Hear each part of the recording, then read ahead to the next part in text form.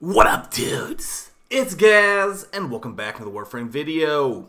So we're going over how to play Kullervo today and 6 different builds. Yeah, unfortunately we don't have 7 build configs. There's not the 7 builds of Kullervo, but we'll have the 7th Kullervo build out later this week. Before we get into it, make sure you're subbed to the show. We do daily Warframe video uploads. Also check out the live stream channel. I might be live later tonight farming out more arcanes, but we did about like 6 hours of arcane farming yesterday, so maybe not. But I'll definitely be live tomorrow getting that ceramic dagger in Karnan and the weekly reset video and all that stuff. Alright, so Kullervo, the newest frame, he's pretty divisive. Let's just start with the biggest thing here. Kullervo does not have shields. That's the first thing we have to start off with. If you are going to be trying to play this frame, you need to be aware that he is kind of like a Naros. He can die to 1 bullet. He can technically die to 1 bullet if the enemy is high enough level. So right here, enemies with like lowish damage per bullet will not kill him. Instantly, that is. But yeah, there is no way of shield gating. There is no way of, you know, just having invincibility frames from the actual abilities of the frame. You have to take that elsewhere. So the ways you can get invincibility elsewhere are going to be from Rolling Guard mod that comes from arbitrations, and also vazarin dash focus tree, which will make you invincible for a brief period of time.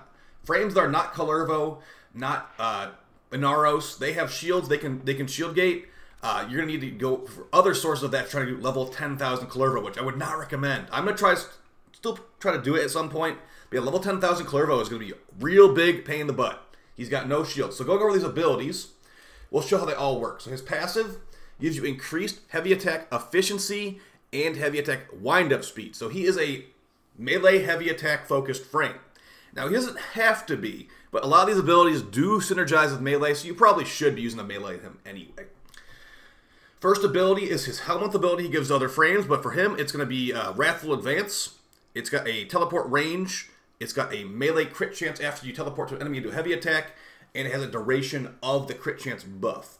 So basically you tap it, and it will teleport an enemy into a heavy attack on them. You can hold the button down to teleport to a targeted location. What you can also do is you can go to the control settings. If you think that holding down the button to teleport is too annoying, I've changed mine to tap. I just tap the button to teleport now, and I hold the button to heavy attack. You can go to your control settings and options. Go to invert, tap, hold, and go to Kullervo. Inverted right here, this will change it for his Helminth and for the actual frame. And there's other frames here too if you didn't know about this feature. So that can make it where you're teleporting by tapping the button and heavy attacking by holding the button. I found it to be a little bit better, but it's up to you if you think that's actually going to be better or worse.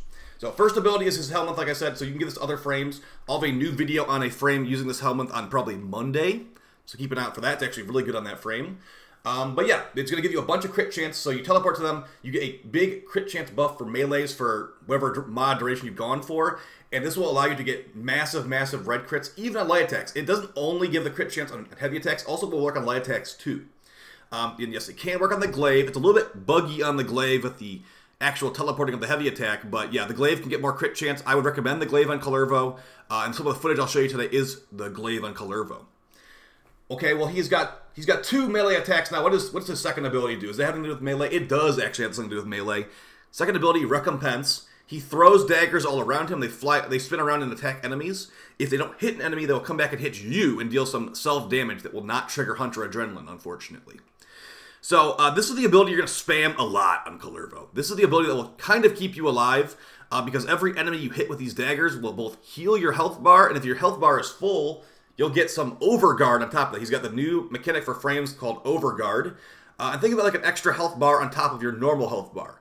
But it's not really affected by many things right now, and I hope that DE makes overguard in general just stronger for frames. So one of the big things on here is that you get overguard, you hit an enemy when you're full health. The overguard cap is 5,000, is not affected by strength. So as you saw, I jumped into those heavy gunners. There was nothing I could have done there. I could have maybe run vazarin and stuff to survive. Let's get 2 Exo Gokstad heavy gunners, and I'll show you. You can kind of see how this ability works. So right now, my health bar is 2,400. If I get near an enemy and hit them with this dagger, as you'll see, my health bar is going up. I'm getting healed as they're shooting me, and that white health bar, the overguard, is going up to 5,000. But they're actually actively shooting me, so I can't really cast it constantly. Another thing about this frame, since he has no shields, you're going to really want to use the mod Hunter Adrenaline or Rage on him to get energy from your health bar taking damage. Very, very must-have mod on this guy. So as you can see, we're not completely overwhelmed. We can tank through it, but there will definitely be a point with this guy where he will just die in one bullet, and you won't be able to cast his 2 in time. So if you like high-level missions, or you care about high-level missions, we're going to need to get a buff from DE probably on this one. So and let's quickly show his first ability as well. So the teleport heavy attack, target on them, gets an extra crit chance. Now I'm running around with extra crit chance on light attacks and heavies. So he's very melee focused. Also, the second ability, these daggers I'm throwing out, they can build melee combo counter. As you can see, 211 hits. I cast the second ability, daggers, 217 hits. Also, one enemy can only be hit by, I believe, 3 daggers. So if you only have one enemy nearby you, you're going to be having those daggers come back and hitting you, because only 3 of the daggers will hit that enemy. Moving on, so recompense, it does a couple other things too, does some slash damage and all that, but it's mainly just there to give you overguard and to heal your health bar. Probably his best ability, Collective Curse, is, think of it like Mark for Death. You target an enemy, and nearby enemies will become marked and linked to that enemy. All damage shared by the enemy is also shared with the other enemies. The damage redirection percentage is scaled with strength, capping out at 200%, power strength giving 100% damage redirection, so every enemy will take full damage. This is very good. It's also affected by range and how far the chains will chain between enemies. But something that is not affected is the angle at which the application of the chains goes. So a 65-degree angle when you cast this ability will go from the enemy and chain outwards. This is the reason you really want range in Kullervo. It's also a very powerful ability. Like if you use high power weapons, chaining that damage will nuke down an entire hallway with like a non-AoE like Furis, honestly. So very good one here. You can actually cast this multiple times while it's already active and link like the entire room together, then blast them away in one shot. So very nice. It's better than Mark for Death. It's faster cast time than Mark for Death. It's just nice. It's just nice. Now the marking of the chains does not go through walls, but if an enemy is chained, they can damage other enemies chained to them through walls. So it's pretty nice.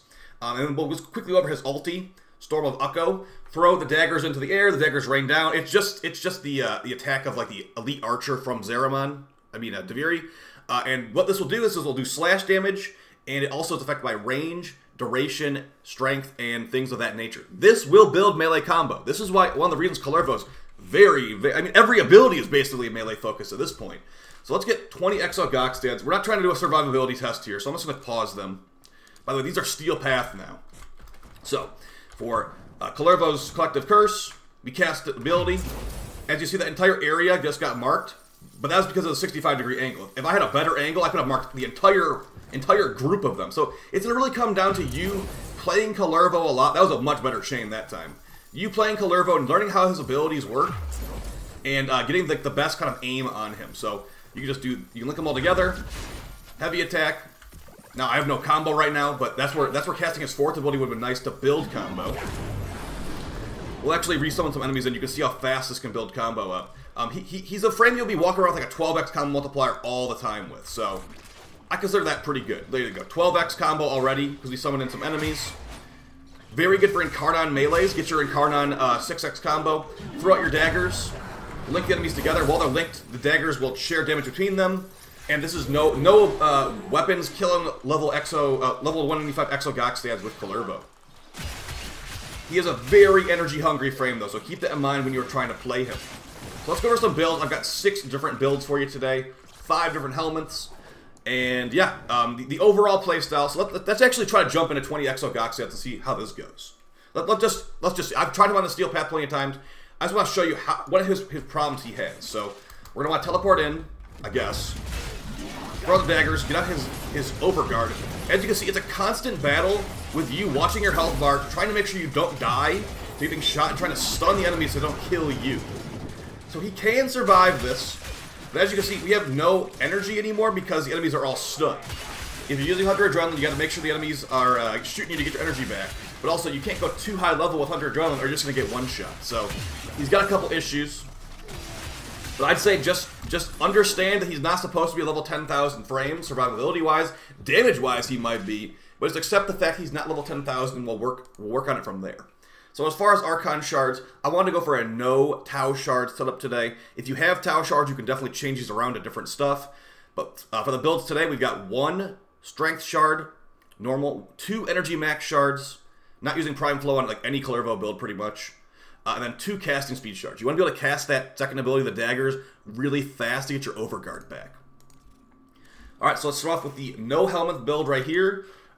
So the biggest thing here is Blind Rage is going to be giving us a big chunk of power strength, but actually reducing our efficiency by a lot. So I would go ahead and say, I didn't want to put this on the main build I recommend to everybody, but I would go ahead and say you can actually put on Transient Fortitude there instead, because Kullervo does not need duration that much. As far as the duration of his abilities, with negative duration, we have a 10-second Storm of Echo duration. We have a 18-second Kullervo's Curse duration, and the other stuff, we technically have a 7-second crit chance buff on our 1. That's the only thing that's really affected by duration negatively. I feel like Kullervo's a frame you can go slightly negative duration and be okay. We're a little bit below 200% strength, but I can just quickly show you 91% damage redirection is like the same thing as 100%, honestly. The enemies will get nuked down by Collective Curse and Storm of Echo, no matter what. 100% doesn't even matter. But, you know, you still want a decently high percentage. I'd say like 80, 90% is still what you want. So as far as the build here, this is the no Helminth build. I would recommend that you use a Helminth on him, either removing his 1 or his 4. And as far as the best Helminth on him, I'm going to go ahead and say I think that Nourish, Breach Surge, and Reave, and also Ensnare are the best Helminths on him. Keeping in mind, I have not tested out Roar, and I would like to test out Roar in the future. So the idea of this build is you want to have some tank stats. So our EHP, we have 81% damage reduction on health from our armor. We've got 2,400 health before Arcane Blessing. Arcane Blessing gives you about 1,200 extra health when it's fully stacked up, so it'll be about like 3,600. We've got Arcane Reaper. I don't think Arcane Reaper is really needed on him. I think Arcane Reaper is actually a pretty weak arcane. We get 24 heal rate and 660 armor for 10 seconds on melee kill. It is refreshable, thankfully, but 24 heal rate is really not that much. And I'll show you the weapons I'm using on him to get some lifesteal. So if you don't want to use Arcane Reaper, maybe go Molt Augmented, go with like attack speed. Arcane Strike could be good since he's going to be a melee frame a lot of the time. Whatever you want to use is going to be up to you. I'm going to show Arcane Reaper because a lot of people like Arcane Reaper, and it's not that bad. As far as adaptation on here, a lot of people don't know this. If you don't have enough mod space to fit on a maxed out adaptation, you can actually put a lower rank adaptation. It will still go all the way up to 90. It just takes longer to get to that 90, and the duration is not as long. So that's what you can do. He can be tanky, like I showed. I was getting shot up by Exogok. So that's the no Helminth build. And as far as like flow and all that, and natural talent, that's what the Archon Shards are for. We replaced like basically natural talent here with stretch because of Archon Shards. We don't have prime flow on here because of Archon Shards, etc., etc. And here's the Hunter Adrenaline mod I was telling you about. When you take damage on your health, it becomes energy. Very, very good for Kullervo. Speaking of energy, we've got one of my favorite builds on him right here is going to be Nourish. So this is the Helminth ability from Grendel replacing his 4. What this will do is this will give you increased viral damage on weapons. It will make a viral AoE whenever you get shot. Probably the best reason to use this on him. And also will give you an energy multiplier. This energy multiplier does affect Hunter Adrenaline. It might not show it visually on like the UI, but it does definitely work. This will allow you to have pretty much infinite energy. As long as you don't get one shot, that is. And yeah, you probably will get one shot eventually, as I stated. So casting Nourish, every time an enemy shoots me, they get viral stun. And also, we are running quick thinking now. So when we get low health, our energy bar becomes a second health bar. Now, if you're getting actually destroyed from every direction like that, you will not survive. But this is not a realistic situation, to be honest. So let's get more like 5 Exogok stats, and we'll see if we can actually face tank that. Like I said, he's not meant to be doing that. So that's just a situation that, of course, let me know what you guys think. How would you buff Kullervo? Let me know in the comments. I think making the overguard cap at least scale with strength could be a good start. But if you're playing in like a realistic mission setting, this is quite tanky. Okay, well, definitely don't just stand there and die. Definitely don't just stand there and die. You should be actually trying to fight back. But yeah, even with quick thinking, a very high level enemy like that can kill you. Let's try one more time. Getting stunned by viral. Link them together. You gotta cast this too constantly. It's kind of annoying how much you have to cast this too, but that's how they wanted to make them. So there you go. I'm actually fighting back. They're getting chain stunned by Nourish Viral. That's the big thing. Is every time you get shot, every enemy in the area that's not overguarded gets stunned and viral procced. Makes it very easy to like not die. Also not to mention we are also getting a ton of extra health or a bunch of energy back when we get shot. So it didn't look that good there, but I'm just telling you that I'll show some gameplay footage of it later. So pretty good on that one. Technically could fit on a third Umbral mod if you have some more space. But yeah, quick thinking. Now, also, Prime Flow might work on this one, as could Equilibrium. I'm still experimenting with this one a little bit, but yeah, Prime Flow could give us a lot more EHP, but I need to fit it on here somehow. So maybe in a future video we can throw that on there. But yeah, range is so important for Kullervo's Collective Curse, I decided to go for it. I guess we'd probably just go for a lower rank adaptation, and we'd go for Prime Flow or Equilibrium right there, if you wanted to go for like more EHP, because the more energy you have, the more like quick thinking is going to have to work with. And also armor does apply to quick thinking too, so I could probably change it up a little bit more. But as it stands right now, I'm liking it. And we'll move on to the next build here. Alright, moving on to Reave. Now, Reave is the Helminth ability of Revenant. And this build is actually under construction as well. This is probably the build I'm going to try to take him to level 10,000 with. So we're going to have Rolling Guard on here. We're going to actually go on Vazarin Focus School as well to give him more invincibility time. And the entire idea of this build is to make it so you can always cast Reave to go into an Invincible Cloud, and also to kill enemies linked with Kullervo's Curse with Reave. These are the only two abilities you're really casting on this. You probably aren't not even going to cast your two, because every enemy at level 10,000 will one-shot you by just like sneezing in your general direction. So that's the idea of this build. Let's show how this works. Now this is going to be no weapons. We'll go back to 20 Exo Gokstads, and we'll get some gameplay footage in here. I'm not going to spend too much time on these builds. I know it's already a pretty long video. Link them together, use Reave. As you can see, Reave, it's just like Mark for Death on Revenant. Reave on Kullervo can AoE kill enemies. And it's quite nice. So just to quickly show that one more time, this is all Kullervo's abilities and technically Reave Helminth. Get the right angle, you can link them all together. So yeah, as you can see right here, I can recast Collective Curse while it's active. Now, it's a pretty controlled situation. These guys have the same health bar and all that, but yeah, that can work in level 10,000. That's what I'm going to try to do when I do bring the Kullervo to level, try to bring Kullervo to level 10,000. Basically get my corpse carried to the extraction is what it's going to end up being. So, fun one there. Definitely has some experimentation available as well. Arcane Steadfast, so we just never run out of energy and efficiency, so we can always cast Reave. Now, this is my second favorite build, I'd say, on Kullervo. This is one I'll be showing some gameplay footage of. This is one actually not using his first ability. This is one using his fourth ability, Storm of Ukko. And we're actually using Breach Surge from Wisp. So what this will do is it will mark the enemies, and basically, I'll just put some gameplay on the screen of it. It will mark the enemies and make it where whenever they get damaged, they will release ghosts that damage other enemies. So right here in the footage, I've thrown down Kullervo's 4 and basically just letting the damage fall down. We're at about 2,200 damage right now per tick, and those damage numbers are building my combo for my glaive. So I've got a 12x glaive right here. But yeah, casting Breach Surge will debuff the enemies to make them like release sparks after other enemies. And we're also going to run into one of the problems with Kullervo here, and why I think the Ensnare build is so useful. Kullervo, basically if Kullervo doesn't insta-kill an Acolyte, the Acolyte will insta-kill Kullervo. So it's who's going to win. So when I show the Ensnare build was made literally right after this run, after an Acolyte one-shot me. Because, yeah, just no shield gate. He has no way of iframing besides, like, Rolling Guard and Vazarin, so, like, outside sources. He has to have a way to fight these Acolytes, because the Acolyte gives you the Steel Essence. I need that Steel Essence. And, yeah, if the Acolyte's going to come in here and slice me with a scythe and kill me in one hit, I'm not allowing that. So, Ensnare's another option here. So, for this, you can use your glaive to nuke everything down, or, like, any other melee. But really, he can kill Steel Path with just weapons right here. This is over 100 kills per minute with just Kullervo's abilities on the Steel Path Circulus. Now here comes the Acolyte to one-shot me. But this is just I'm trying to show. Kullervo does have this kind of problem. So the Acolyte is probably on the map for about, I don't know, like 5 seconds. I get CC stun locked and I'm dead. That's a Kullervo moment. So that's not the build being bad. That's Kullervo just not having the tools to survive that kind of an attack. So the actual build itself is doing fine. Like nuking down Steel Path Eximus. Now throwing in a glaive does help too. But yeah, let's move on to the next build here.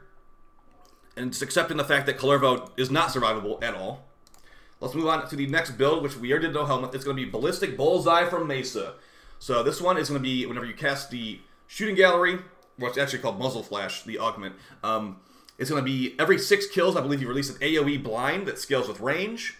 So every 6 kills, a blind, I believe, goes through overguard. Let me check just to make sure I'm aware of that. We'll get like some Eximus Gunner, I guess. 2 of those. And then we'll get some, like, Butchers. I think this one goes through Overguard. If it doesn't, though, it's still, like, a blind that happens, like, every 6 kills. And you're getting so many kills as Kullervo that it should be. Alright. I didn't cast the 2. I'm so good at this game.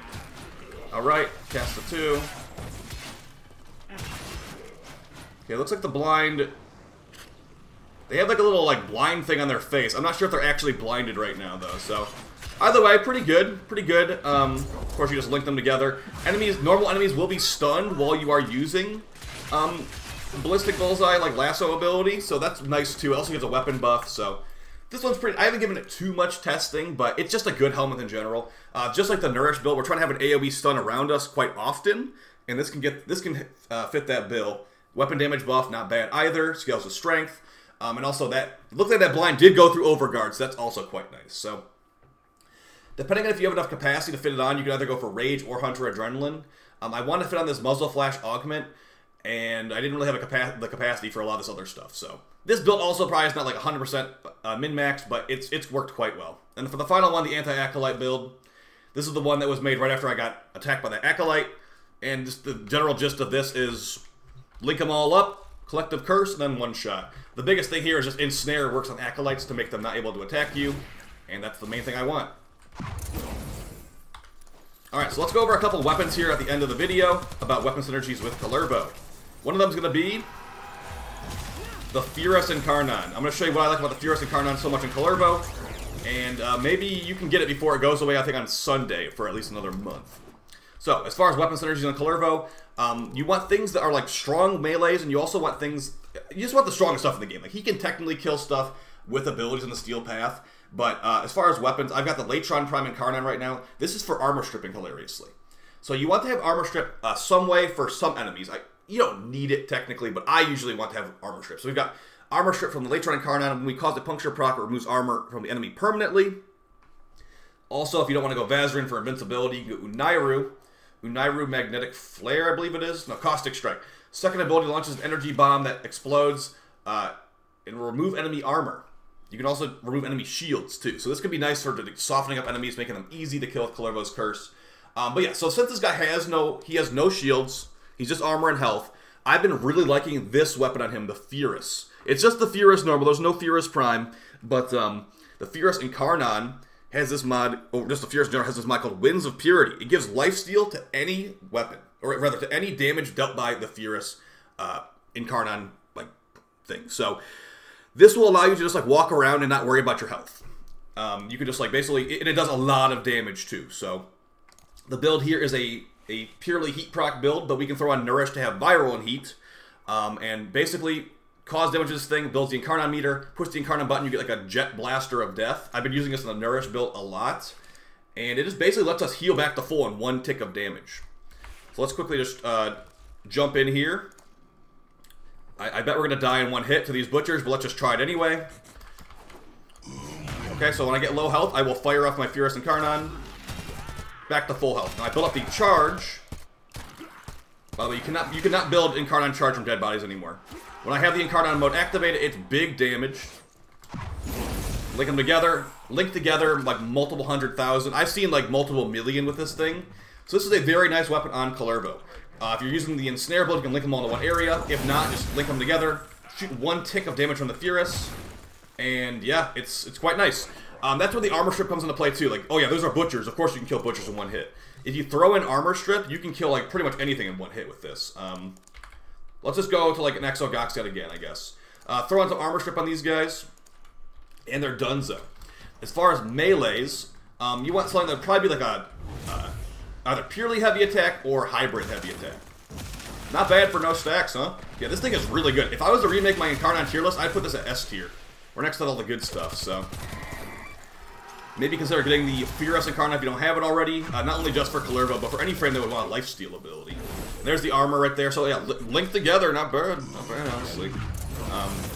When they're linked, now things that will not get shared through the link, like for example, if I was to use that Latron Incarnon on a linked enemy, it would not armor strip the entire link. It would only armor strip the one enemy I'm shooting at, or hitting with bullets for that matter. So yeah, that's going to be the Kullervo video, guys. Got these 6 different builds of Kullervo. Let me know which one you think was your favorite in the comments down below. I know it looked pretty bad right there when I jumped into those heavy gunners and died as Nourish, but that's just kind of how he has to deal with things. So, what I think they should do is to fix them is they should make it where like either overguard scales with armor, overguard scales with strength, overguard scales with something, because the way it is right now, it is pretty much just a dud. Here, let me just jump into all these enemies.